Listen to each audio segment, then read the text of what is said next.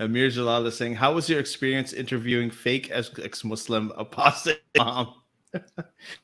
People, especially when interviewing ex-Muslims from India. No. Why be more careful? We were very good. I'm so proud of our performance there.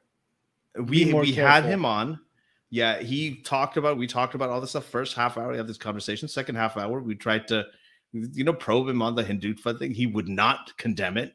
And then his internet somehow, conked out. And while his laptop died, there wasn't enough, there wasn't electricity in the house, so he couldn't charge it. And I don't know what happened.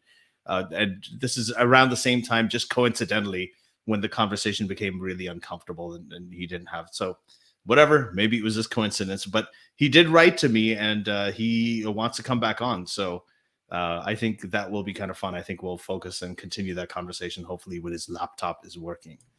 So we'll see. I do not accept this accusation that we were not careful. If anything, you could see that we were very careful on making sure no form of bigotry we're not being used as a form of spreading any form of bigotry. Okay, so how could we have been more careful? I think we were extremely responsible with that episode. Yeah. Hey guys, if you want to join these streams live, get your comments and questions read by Ali and Armin and the guests, and most importantly, to get full access to the full video versions of all these episodes, become a patron.